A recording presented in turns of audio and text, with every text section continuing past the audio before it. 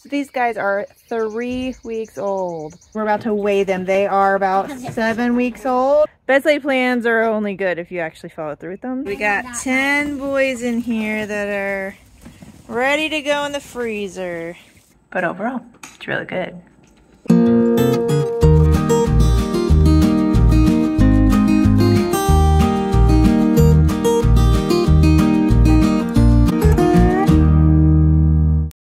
What you got there?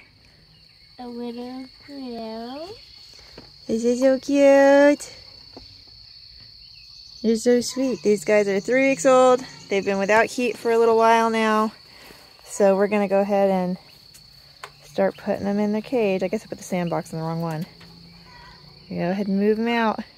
She's kind of like, where am I? Where are my 20 brothers and sisters? We'll bring you the rest of your buddies in just a minute, okay?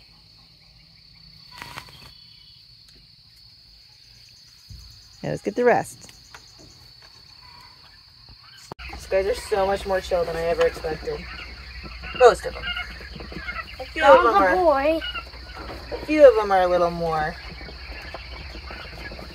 excitable. But a lot of them are just chill. They're just going to stand there and let you pick them up. The size difference is crazy. Some of them are really kind of smallish. And then others are really big. And some are chill. I already know which one is a boy.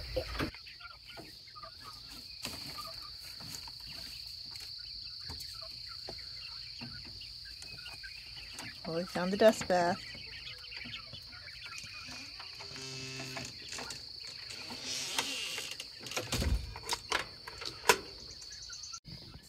So these guys are 3 weeks old and they're completely fully feathered already, as you can see there.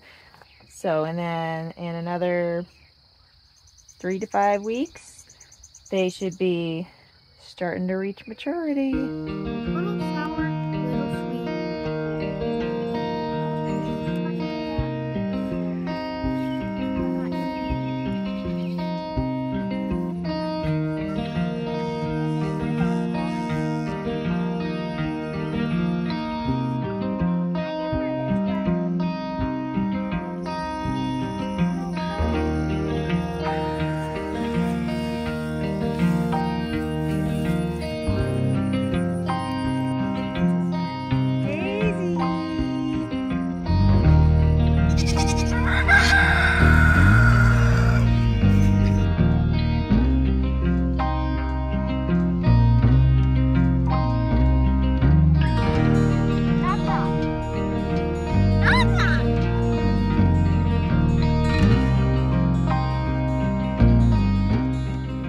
Got some helpers with me here today. Yep. We got all the boy quail in this tub right now because we're about to weigh them. They are about 7 weeks old almost, give or take a few days.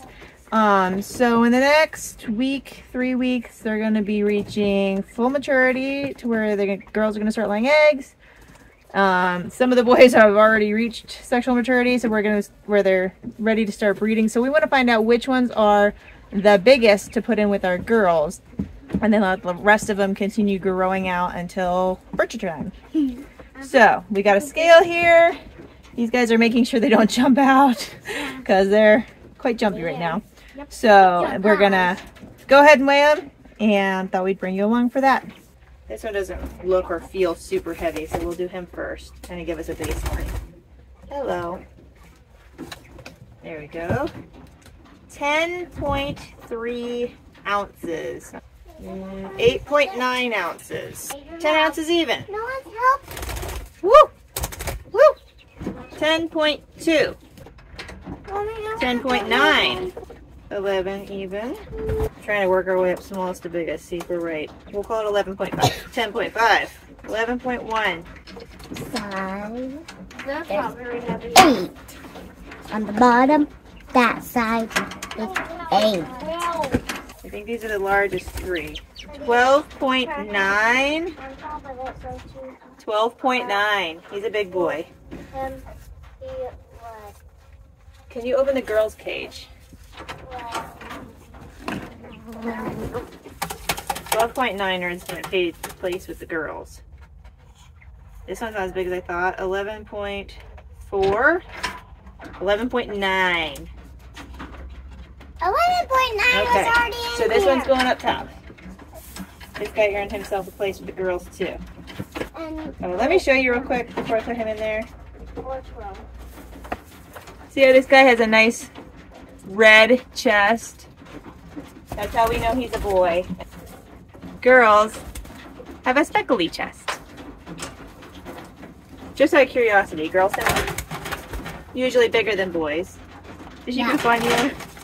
Woo! And flightier. Yeah, she is. Can I wipe it in the grass? 12.8. She's a big girl. They're all a little bit stressed out at the moment from being handled.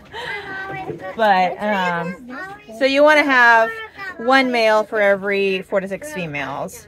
So if we have, I think we have 8 females, and I just stuck 2 males in there with them, so that should cover them. Good. So as soon as they start laying eggs, we should have fertile eggs, and then we'll be able to start incubating and do the whole process over again. So I just came outside to see this. That's a quail. She doesn't belong there.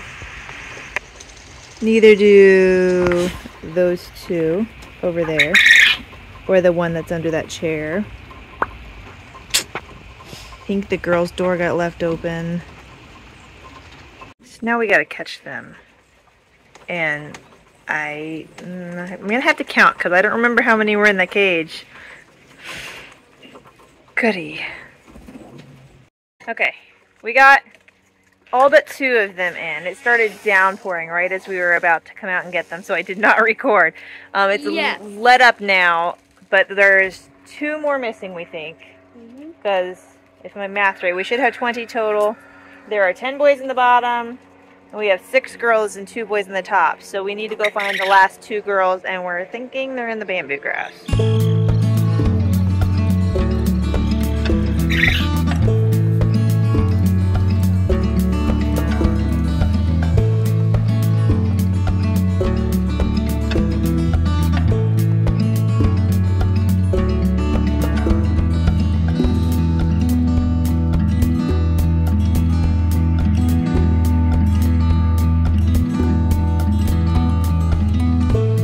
So far we have not found the last 2. We'll keep looking just for a little bit longer, but we may not find them.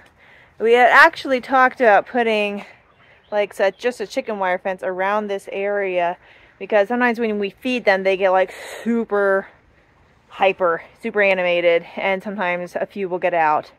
And if they're just over here, it's okay to catch them, but once they get in that bamboo grass, it's hard. I mean, they were designed to hide in brush. They're very good at camouflaging, and they're very good at just sitting still and not being seen.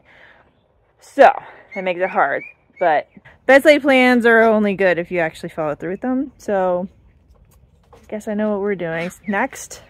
Getting a fence around this area, so if they do get out, they stay here. Found one over here towards the basement. You gonna catch her? And put your hand over her so she doesn't flush.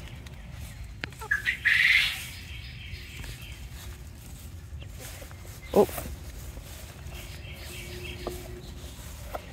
She's gonna go hide under that cinder block. Is that chicken helping? You gonna get her? You just gonna chase her all the way down the stairs? Are you trying to get her all the way down first? There you go. Oh, did she go under your legs? You got her? Good job. Let's go get her back in the cage and see if we can find the last one. Hey, here you had something to show me. What is that? It's our first #1 quail egg. Look how pretty it is. It's like half and half colors. Yeah, except it's got 1/4 of brown on the top and 2/4 of white. That is so, it's almost a slightly bluish, isn't it? Yeah. That is so pretty. Tannish and brownish and whitish all at the same time. Nice. And our girls are 8 weeks old. 8-week-old jumbo Coturnix quails. Thank you, ladies. Good job. Today the food was all slimy.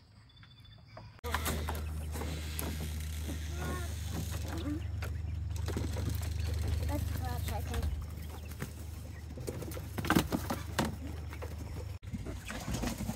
Whoever bumps their We head got on that 10 boys in here that are ready to go in the freezer. So first we're going to weigh them to see what their final live weight is, and then we'll dispatch them, and then we'll weigh them again when we're done to see how much meat we get from them. Ready? Yep. I got the grill shears. Okay.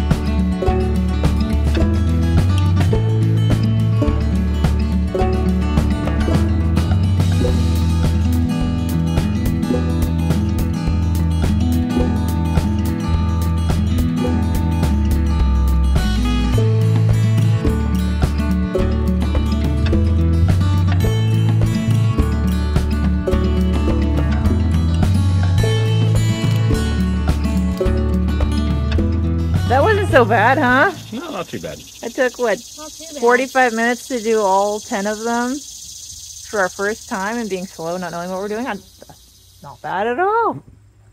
Much faster than doing chickens, and much, much faster than doing duck. Okay, then. Well, I see some green. we'll be doing this again in a few months. So, There's some green pine Gotta put some cones. more in the incubator too. yes. Green pine As soon as we get a decent amount of eggs. Hey. Hey, you looking forward to eating those? A little bit. A little bit, yeah. I'm kidding. Well, I'd rather eat a full quail. I would like to eat a whole quail Yeah, those quail are with pretty even small. the legs. Yep. Yeah. Yep. So we'll be having quail for dinner this week. We have come full circle, and it feels really good. We are having those quail boys for dinner tonight, and now the females have been laying really well, and we're going to put some in the incubator and start the next round. And Mike was pointing out the other day that this is the first time where we have really done the whole loop on our farm, where we hatched them, raised them, butchered them, and now we're hatching their offspring. So it's a really good feeling. So we're going to go ahead and get these eggs in the incubator, and then we're off to round 2. I got to say, this super fast turnaround is so nice. And hopefully as we, now that our own are laying, we don't have to wait for, eggs to come in the mail or waiting for them to get to laying age. We'll be able to hatch more frequently, grow them out more frequently, butcher more frequently, and just have that perpetual supply of eggs and meat for a really long time. So definitely recommend the quail, I think. Of course, I'll let you know tonight what we think of the flavor. But as far as the timeline, that's where it's at. You cannot beat that.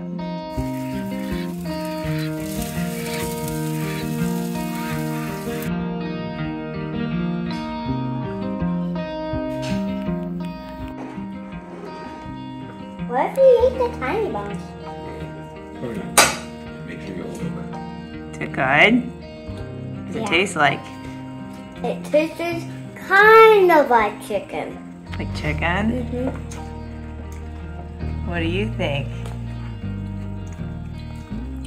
Tastes kind of like chicken, but more chewy. Chewy? What about you? You're just like digging in there, eating off the carcass.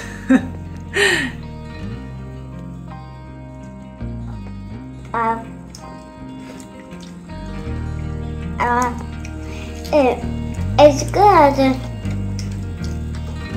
but this flavor makes it good. That's good. So, Tastes pretty much like chicken. Not chewy. It's good. it's delicious. Yeah. Good. Juicy. My turn. Bit the wrong side, there's a bone there. This leg is hard. I don't know if I would say it's like chicken.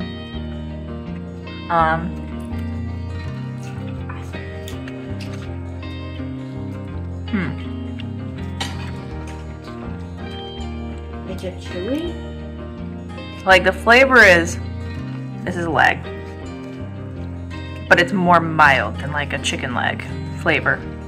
And the texture is slightly different, maybe more fibrous? Not tough, just there's more fiber there.